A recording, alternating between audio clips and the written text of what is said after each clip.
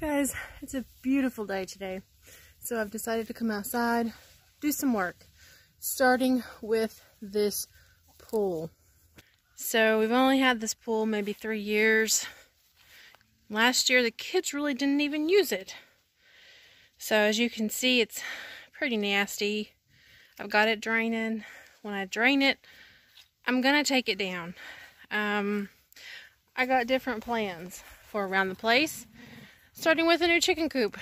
So back behind me, you're gonna see all this unused land, but I am planning on cleaning this out and building my chickens a coop and a new yard somewhere where they can be safe so that I won't have to treasure hunt eggs or Easter hunt eggs almost every day.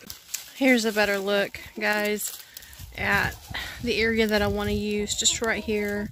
Building them a tiny little coop, more accessible to their eggs, and then letting them have a yard so that I can close them up at night and then just let them out to free range during the day.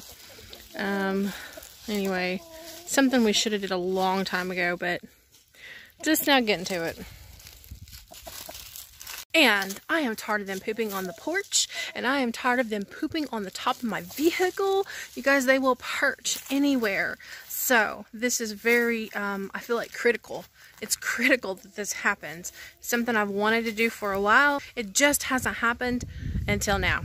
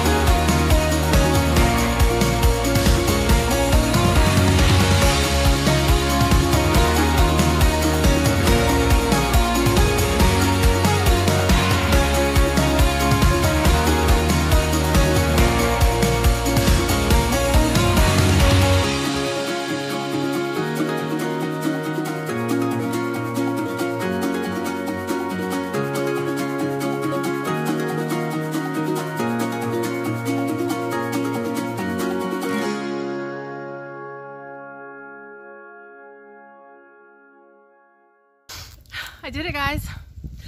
I took down that pool all by myself. Now, that was a nasty job, a dirty job, but it had to be done, especially since yesterday. Yesterday, the chickens were attacking. They were attacking and trying to get my food that I was cooking outside. So they definitely need their own home with a chicken yard, and I will still let them out to free range.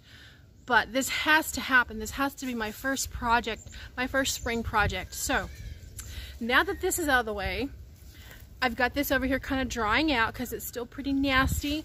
Once it dries, I'm going to roll it up. It's still good, but the kids don't use the pool. My grandbabies are too small for a pool that size, so I don't think I'm putting it back up. So what I need to know, I've got two options. My first thought is to repurpose the frame and make the chicken yard. But my other option is to mill logs myself, put them in the ground, and make them a chicken yard. That was actually my original plan. I was going to harvest trees off the place to set posts in the ground to make the chicken yard and then build from there. So, what do you guys think? What would you like to see? Repurpose the old frame for a chicken yard, or harvest off the place and make my own? Comment down below. Let me know what you think. I would really like to know what you guys want to see. I can go either way. My concern is, will that look tacky? My other concern is, am I capable? Am I capable of harvesting my own post? So anyway, it's getting windy out here. I'm going to enjoy my coffee and just kind of celebrate a victory today. Okay guys, thanks for watching. If you're not subscribed, subscribe. Make sure you hit the notification bell to get notified of future videos if you want to follow this chicken coop build. So, you guys, I will see you on the next one. God bless. Have an amazing day.